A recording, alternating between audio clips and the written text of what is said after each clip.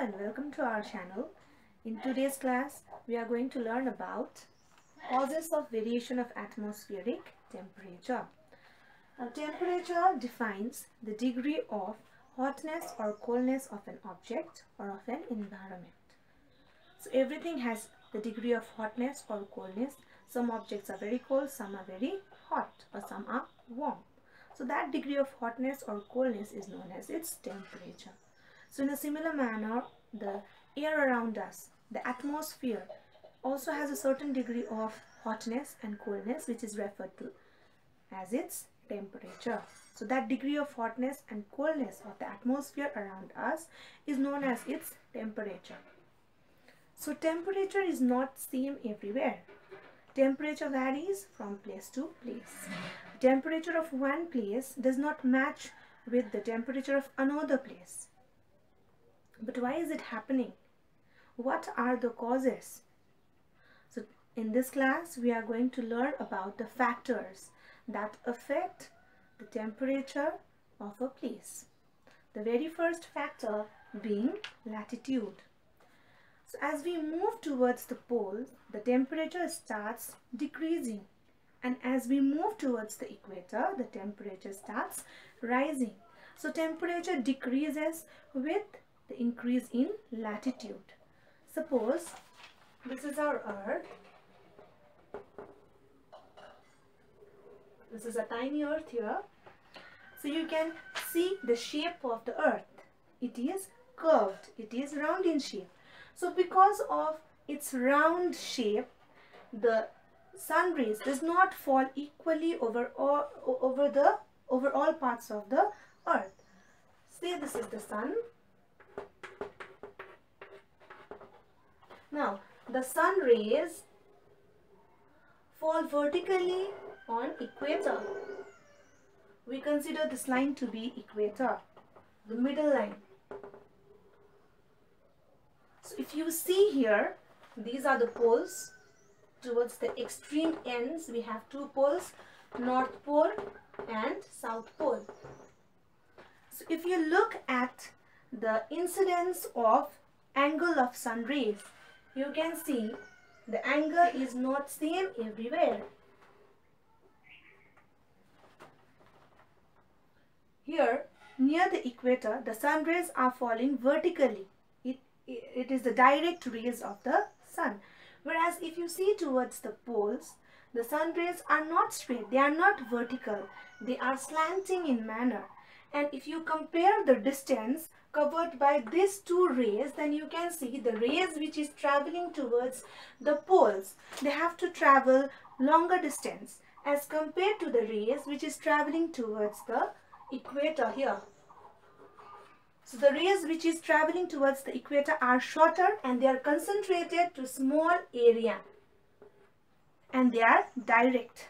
So these areas gets heated up faster as compared to the area which lies at the pole. So the slanting rays, they cover large area.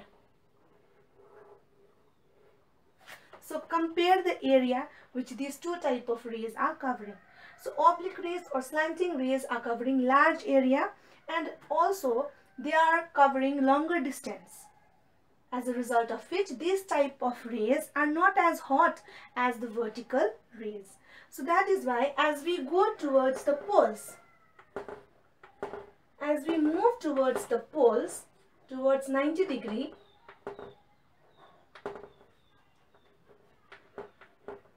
the temperature starts falling.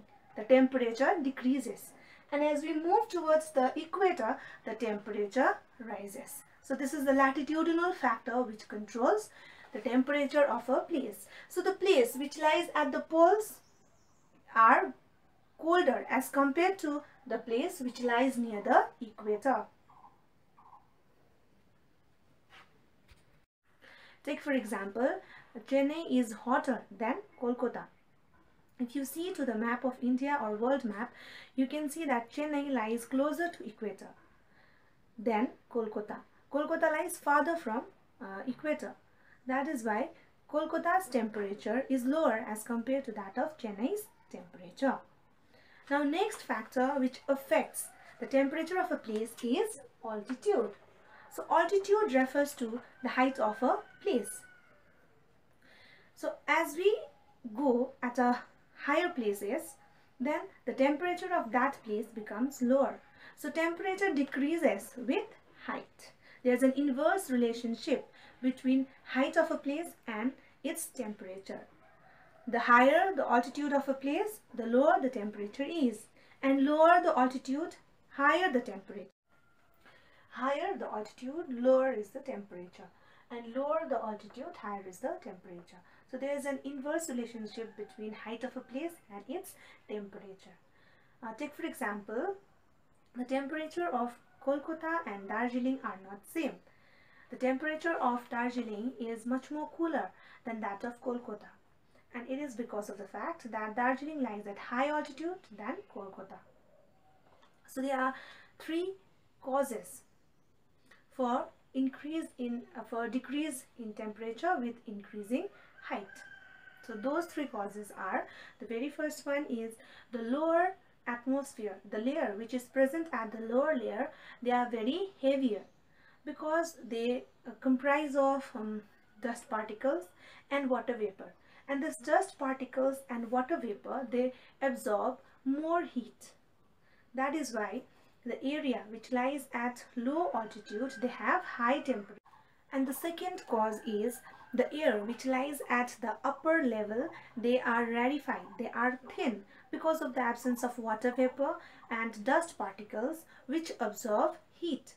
So in absence of water vapor and dust particle, the upper layer do not absorb more heat. So that is why they are very thin and rarefied as compared to the air that we find in the lower layers. And the last factor, or the last cause, is the atmosphere is mostly heated up by the process of conduction and radiation, in which the heat is transferred from one layer to another layer. So suppose this is the ground. The air which lies just above the ground, that will be the first one to be heated up. Then after that, the heat is transferred to another layer and to another layer, and it continues. So the lowermost layer is the first one to be heated up. So these are the three causes which results in the decreasing temperature with increasing height.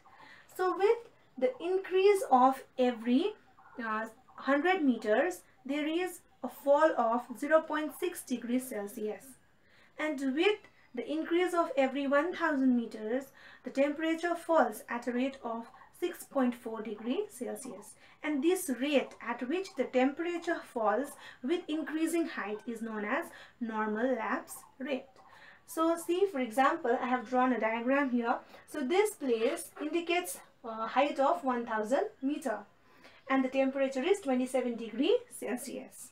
So if the height increases to 2000 meter, then the temperature will become 21.6 degrees Celsius. So after again, at the height of 3000 meters, what will be the temperature? So how will you find the temperature of this place? You will subtract 6.4 degrees Celsius from this number. When you subtract 21.6 degrees Celsius, when you subtract 6.4 degrees Celsius from 21.6 degrees Celsius, then you will get 15.2 degrees Celsius. So this 15.2 degrees Celsius will be the temperature of this place.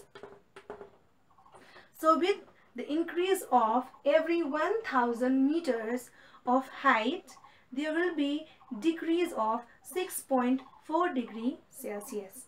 And this rate of decreasing temperature with increasing height is known as normal lapse rate.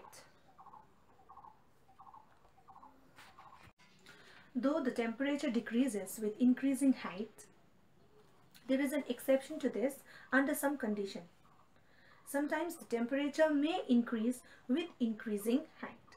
So this situation, when the temperature increases with increasing height, is known as inversion of temperature. And this inversion of temperature mostly occurs in sloping valleys. Suppose this is your valley bottom. We know that the area which lies at low altitude, they already have hot air with them. They have high temperature. So this valley bottom is likely to have high temperature than the slopes. But in case of inversion of temperature, the slope tends to radiate back heat faster. During clear, cloudless, long nights, what will happen? The heat gets radiated faster from the slopes, and they also gets cooled down. So when the air present in the slope gets cooled down, the cold air sinks towards the valley bottom. The cold air gets towards the valley bottom. They tend to sink.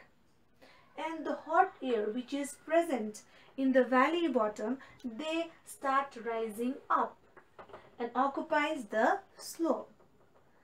So in this case, the temperature increases with the increasing height. This phenomena is known as inversion of temperature, and it happens under three conditions: when the nights are long, when the sky is clear, and when there is stable air, so that no mixing at higher level is done. So this is known as inversion of temperature. The next factor which influences the temperature of a place is distribution of land and water bodies. So the place which lies near the sea are likely to have pleasant temperature, which is not very hot and not very cold, whereas the place which lies far away from the sea are likely to have extreme type of temperature. The temperature varies because of the differential rate of heating and cooling, which means that the rate at which the land and sea is heated is not equal. There is a difference in the rate of heating of land and water bodies. Land is heated faster as compared to the sea or water body, and land is cooled faster, whereas the water bodies retain heat for longer time. So in the coastal regions, during the daytime, this is the land, this is the sea. During the daytime, the land gets heated very fast. So this land gets heated very fast and warm air rises up. So when the warm air which is present above the land rises up, then there is a vacant space created here. So meanwhile, the sea or the water body which is just near to that land, it is not heated faster. So it is getting heated slowly. So the air, the cool air which is present above the sea, it moves towards the land to fill in the vacant space. So this cold air which blows from sea to land during daytime is known as sea breeze, and this sea breeze helps to cool the climate or cool the temperature of a place near it. And during night, so this was during daytime, so at night what happens is the land gets cooler faster and the sea is still warm. So the warm air from sea rises upwards, and once the warm air rises upwards, the cold air that is present on the land, it moves towards the sea to fill the vacant space on the sea. So this phenomena is called land breeze. So the breeze that comes from land to sea at night is called land breeze, and the breeze that moves from sea to land during daytime is called sea breeze. So the sea breeze and land breeze helps in moderating the temperature of coastal area. This was about coastal area. So the place which lies far away from the sea, they are not influenced by the moderating influence of the sea. they don't experience the land breeze and sea breeze. So that is why they experience extreme type of climate. It's very hot during day and very cold at night. For example, Delhi, which is far away from the sea, it experiences continental or extreme type of climate. During winters it is very cold and during summer it is very hot. Whereas the coastal regions, say for example Maharashtra, it experiences equable type of climate where the summers are warm, not very hot, and the winter is also not very cold. They have pleasant type of climate.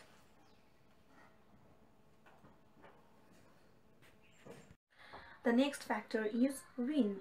Wind is the horizontal movement of an air.